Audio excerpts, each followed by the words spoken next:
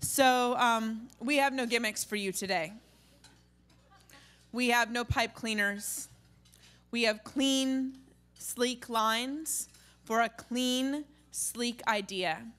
Student-centered, kinesthetic, really fun, and cheap.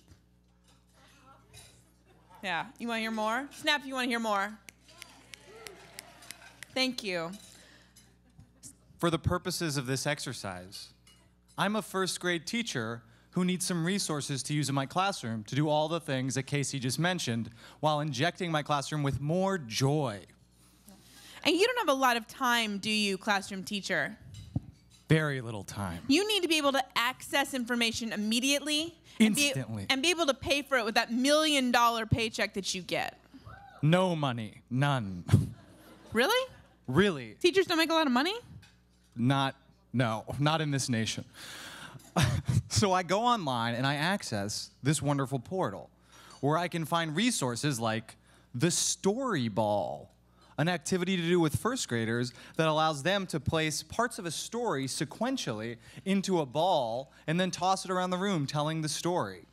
And this is actually very easy to access. The interface is very clear. It has exactly 3 points for skills, incentives, and resources. Under skills, it's completely broken down by Common Core, Standard, Skill, and Interest. You get a 2-minute tops video. You can also submit your own video if you use the activity in your classroom. If you are chosen as the video of the week, you end up in incentives and get points so that you can purchase things on Donors Choose. Under resources, you can find links, and not only links to teacher blogs and other community spaces, you can find specifically resource links to create the things that you need for your skills. All this in a clean interface, divided by grade, standard, and resource type that I can access quickly and inject into my classroom.